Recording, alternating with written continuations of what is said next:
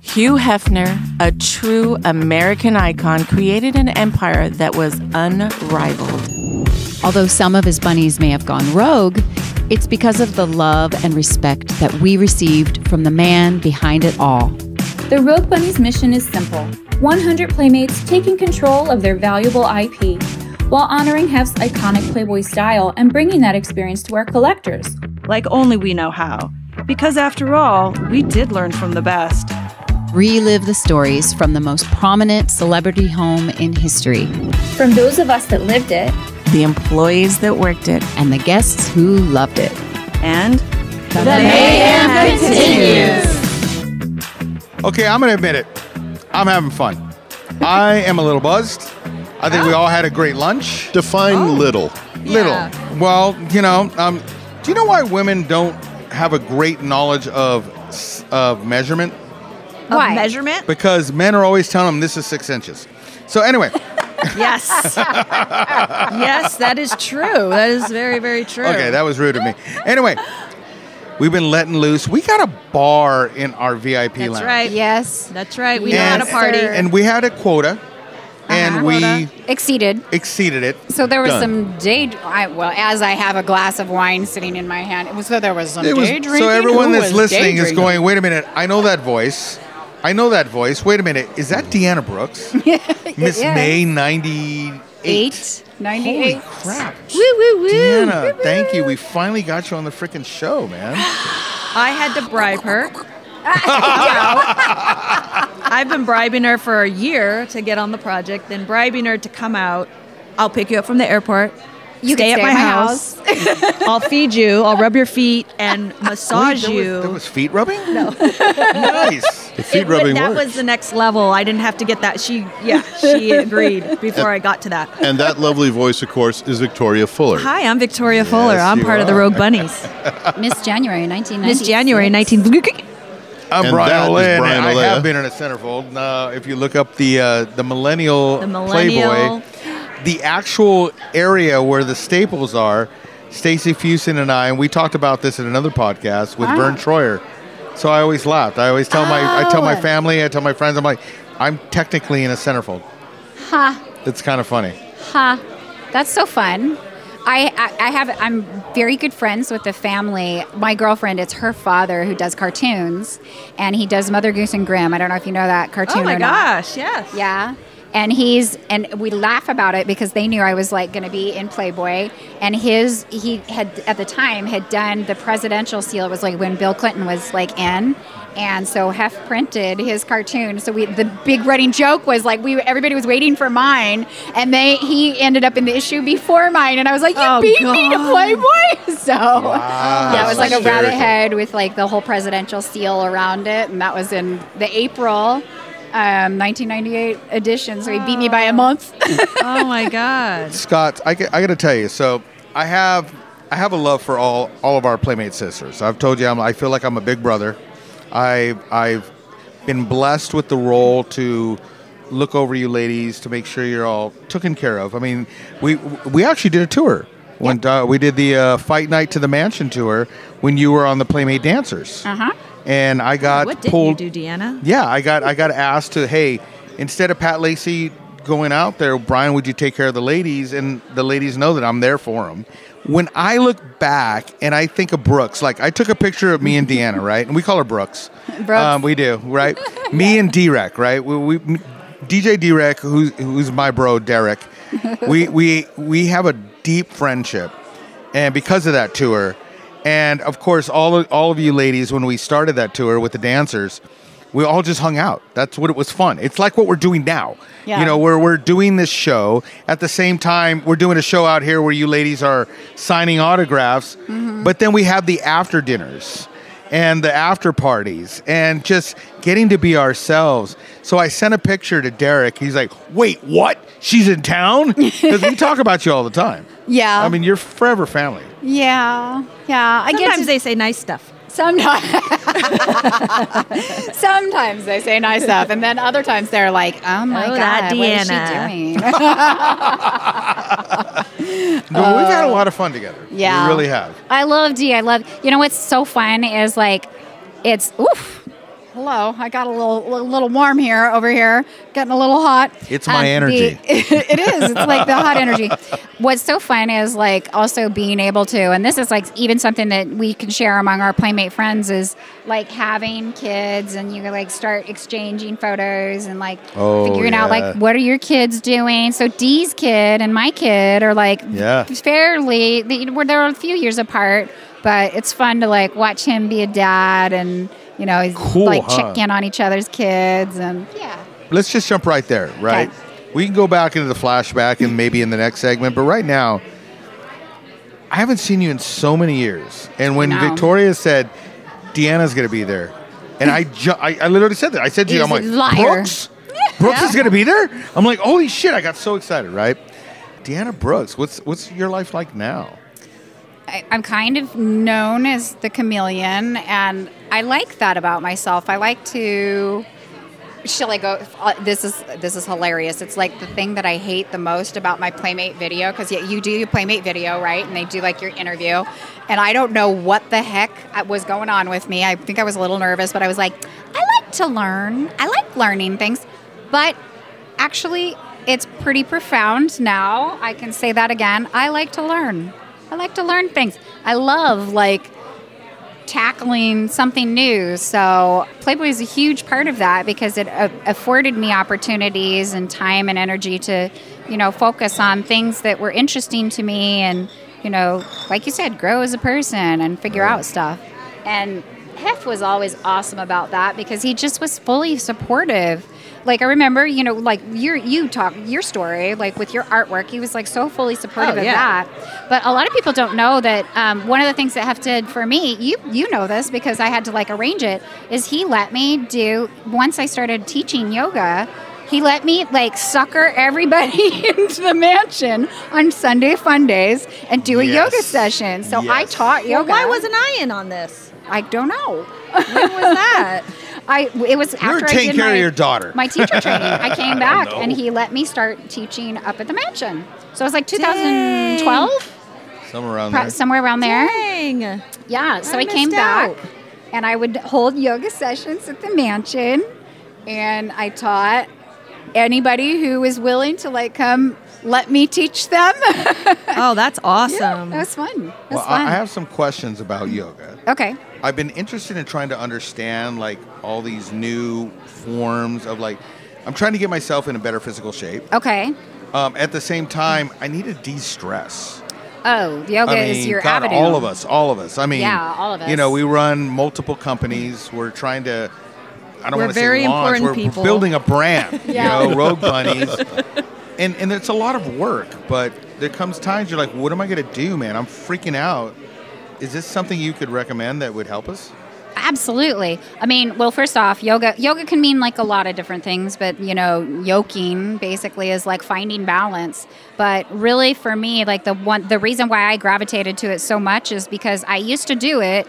Like I started actually when we were doing the Playboy Extreme team, and I wanted to do it for physical exercise. But what I noticed is that I felt so wonderful after I did it, and I couldn't figure out what that was, but what it does and the way that you lead people and putting them in tune and touch with their body is centering and bringing you back into yourself, back into your body, back into your authenticity, and doing a lot of that with breath. So meditation is hard. That's really what the purpose of yoga is like meditation, but it's an active practice of the sympathetic, like the parasympathetic system, and your parasympathetic is what makes you calm. Deanna, are you getting an endorphin release like joggers do? And endorphins are like speeding up your system, so they give you energy and they give you like ways to tackle things.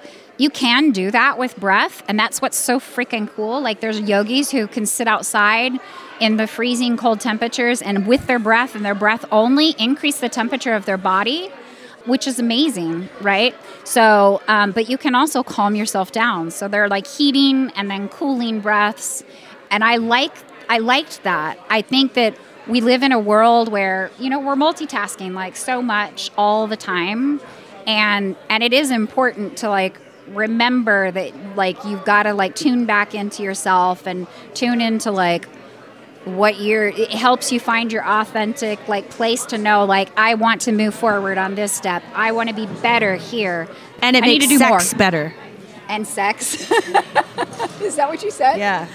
It does make sex better. And how does it make sex better? Well, your leg can go here now, and you're like, you just have a lot of more. So you're a little bit more options. bendy. A little more Gumby, yes. Can I tell you? Yes, tell me everything. Well, if you have a choice between a limber partner and a not limber partner, that's a Good point. no-brainer. I have a thing that have I a the door thing. only that opens halfway. Yes, you do become so much more aware of all of your muscles in your body Yeah. and breathing and everything. I learned a few things that really worked for me as well as some other people. Did you see the gesture that Yes. freaking Victoria did there right there? Yes, She just clenched her fist, looked at me like, yeah. And it involved, let me just say, if you can practice finger to toe and do a lot of work with your finger to toe and your flexibility, and try that in the middle of some stuff. This is not a family show. don't worry about that. Yeah, what are you censoring for? Tell us the goods. I'm dying over here. It makes you activate your pelvic floor. And so, yeah, it actually activates your pelvic floor. So By touching your toes? Putting pressure on your toes. So it's like actually grabbing and then with breath work, right? So it activates Is it your pelvic wrong floor. that I went into like a childhood song? Heads and shoulders, knees and toes. Knees and toes, pull 'em. Heads and shoulders, knees and toes, knees and toes. Pelvic and a Kegel. floor. Eyes and ears and nose. You want a That's pelvic completely floor that works inappropriate. better. Totally inappropriate. Yeah. Make your And we pelvic all went there. floor work better. All right. Strengthen funny. your core and pelvic floor. That was good. That was good. So are you currently offering this? Do you teach this? Yeah, why don't we have a Discord Sunday? Why don't we and have this Deanna happening? Brooks teaching us We yoga. need to have like a yoga day. Yoga for sex? Yes. Yes. Actually, I saw a guy standing by the freeway with that sign. Yoga for sex. I wondered what it meant. Yeah, We'll work yeah. for food. Yoga for sex. Let's take that one. I love that. Oh my were gosh, you you able- just reminded me of that. Oh my gosh. We'll do Supta Good. Padangustasana. Sounds sexy, right? Yoga for sex. Yoga for sex. So I'm getting that T-shirt made tomorrow. Okay, I'm getting diverted. I'm listening to Deanna talk about yoga for sex. At the Pelvic same floors. time, I'm looking at her beautiful freaking centerfold sitting here on the table and just going, damn. Scott was going, whoa, she went from blonde to brunette. Yeah. The Yeah, chameleon. everybody was commenting on that you were blonde. I guess you Yeah. were. I subtly, because back then, Playboy, it was in your contract. You couldn't change your hair color or you couldn't cut it, right? Right. So I asked them if I could go back to like more of a brown color, and they were like, no, you know. And so I just did it really slowly, and all of a Yeah, sudden and then they I was didn't a brunette. notice. Yeah. Oh, they didn't notice, exactly. Took me years, but I finally got to brown. No, I've been all kinds of colors. I also did red for a while, so that was fun. Absolutely. Yep. Well, that's half the fun, right? Yeah. I mean, we're like you said, you're a chameleon. Yep. Go with the flow. Yep. Have fun. Yep. Speaking of chameleon, I have to flash back on this, okay? Halloween up at the mansion. Yes. One of the best costumes ever. I know which one. Okay, so JD Butler, we all know JD, we love him. He and I we're standing in the pantry, and Brooks comes into the bedroom. And Brooks is wearing not a skin of clothes, zero, all in body paint. You want to tell everybody who you were? Oh. I have a picture with you at that. Which one? The blue, right? Yes. Yeah. What was that from? Mystique from X-Men. Yes. And you had the red. We talked about the red hair. Uh-huh. You had the red hair. You had the Eyes. contacts for the eyes. But you were nothing but body paint. It was 8 hours of body painting. I remember. Oh my I remember God. we walked in. I'm like, look at Deanna. I mean, you're smoking. I remember JD was so nervous. He was like, I can't look at this. You know what I mean? Remember, he was really nervous. Yeah, he was. he did. And it was cute. You know what I Yeah. mean? Because, again, you ladies are our sisters, but I'm not turning my eyes away. So Yeah. She's had That a was couple hot. Halloween costumes that were Body painted. Nothing but a little bit of paint and hair covering. Yeah. Yeah. Do you find yourself to be an exhibitionist? I think I was probably a little bit of both, right? Yeah. Like I liked to view, but yeah. Yeah. You can't get away with it anywhere else. Yeah. Like, where else can you get away with it? That's Right. true. And nobody gossip about you the next day. Like, nobody, you go, you show up, you wear next to nothing, Yeah. you have a good time. It was like No one fun. cares. It was like a fun challenge too, like to Yeah. step it up, right? Like what can I do this year to out? The one year you were, was it Eve? I was. She showed up as Eve. I did. That was the Midsummer Night Dream. That was, I think, one of my first Midsummer Night Dream parties. And Was Hef that? was like loving that. We loved that costume. Yeah. That landed in a bunch of magazines. Oh, yeah. and Oh, yeah. Yeah, no, that was pictures and- really, really good. So, back to the one where you painted all the whole body in Yeah. blue. Mystique. So, yeah. So, one of the things I noticed about the painted ladies always at the parties is Uh-huh. that if they went to the bathroom and sat on the toilet, they had a ring around their butt from the paint coming off. Yes. What did you do? Hovered. I was a good hoverer. Yeah, you had to All that hover. yoga came in handy. Okay. Yeah, because I'd always be like, oh no, that girl But- just went to the bathroom and she's. But I Yeah. will tell you, because they were really, really careful. So a lot of the girls, what they would do, they had like a piece of a bandage type thing so they could like paint. But I was like, no, I don't. That thing is gonna fall off me the first like couple drinks that I take, and the first time I go to the bathroom. So I just made them paint everything. Yeah. So And this is Scott, and I just want to take a moment to talk to my listenership, to our listenership. Just ask yourself, is this something that you would have heard anywhere else? No. We don't have just exclusive content. We have Maybe at the sex toy factory. no. I'm talking about the hover, the hover thing. Oh, the hover, yeah. I'm still on.